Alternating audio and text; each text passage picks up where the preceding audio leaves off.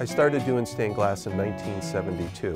My dad had taken an adult ed course in stained glass because he had bought an old house and wanted to learn how to fix this old lamp. So he started doing stained glass as a hobby and asked me to help him on a couple of pieces. And I totally caught the bug and just by complete luck fell into a job at a great old-time stained glass studio. And then in 1989 I started my own studio. I'm Dan Maher. I was born in Cambridge, Mass, and I've never lived outside a 4-mile radius of the hospital I was born in.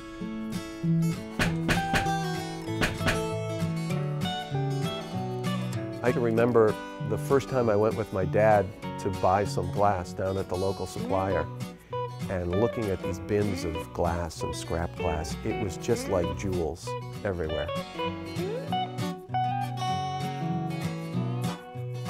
The style of a window, I'll more govern that to the style of the architecture. Then when I decide on what the style of the window is, I always look at what the light in the space is like.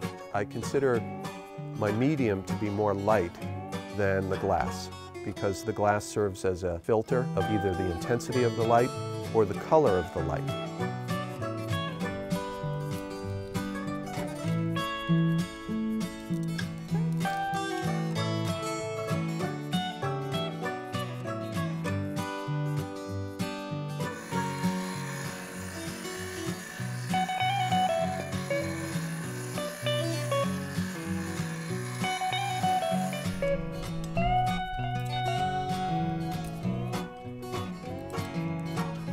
Stained glass seems to be like the magical material. I've only met one person in all of my years of doing glass that when I said, oh, I'm a stained glass artist, they were, stained glass doesn't do much for me. Everybody loves stained glass.